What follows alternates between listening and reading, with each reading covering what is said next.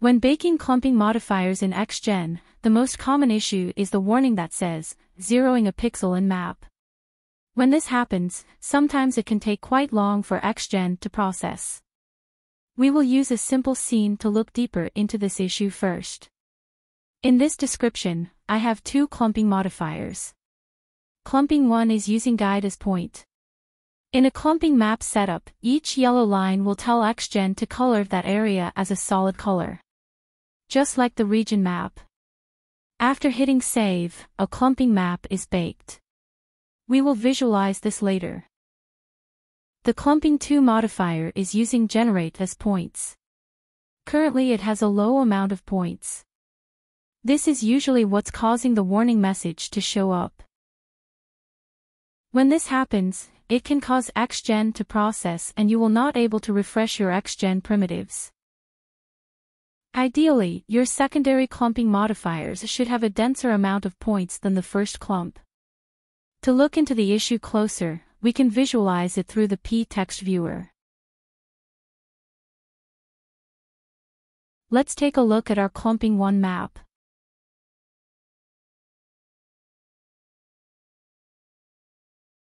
Everything looks good as expected. Each clump point is baked with a solid color. There is no issue here. Let's visualize our Clumping 2 map. Right away, we can spot the black areas in our Clumping 2 map. When we open up the setup map for Clumping 2, we can see that the yellow lines aren't present in the black areas. That's what is causing the zeroing pixel in map issue. There are two ways you can address this issue. First, while you have the setup map window open, middle mouse click in the black area to add a point.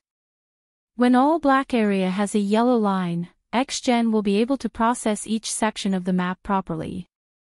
You can see when we bake the Clumping 2 again, there is no more warning messages. If we visualize the Clumping 2 map again, you can see now that all the black areas are filled with a solid color properly. However, if you regenerate the clumping map, the points you manually added will be gone again. Please be aware of this.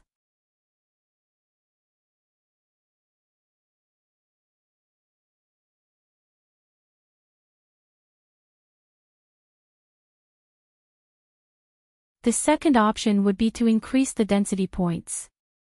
Ideally, the secondary clump should always have a higher density clump points. They need to be high enough to be able to subdivide the first clump further. Let's try increasing the density so we have more yellow lines. Looks like it's still not high enough. Let's increase it even further. With higher density in the clump points, our Clumping 2 is now properly baked without issues. If we check the PTEX map, we can see that there are no missing spots. I do feel the secondary clump is a bit too high now. Let's lower the density slightly. In hairstyles where the clumping modifiers requires high density in control points, adding in clumping point manually might not be a good solution.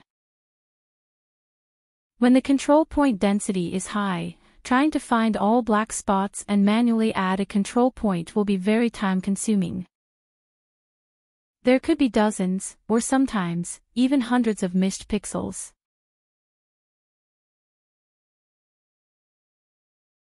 I have speed up 6 times, and there are still missing pixel found. As you can see, this is not an ideal solution. In this case, increasing the density so enough points is covered will be a better option.